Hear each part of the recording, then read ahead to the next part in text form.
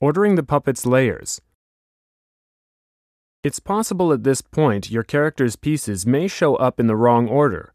There are two ways to fix this. To reorder your layers, drag them to higher or lower levels in your timeline view. The top layer is displayed in front of the others, and the bottom one is displayed behind. To order your layers, in the timeline view, drag the layer to reorder it and drop it in between the other layers.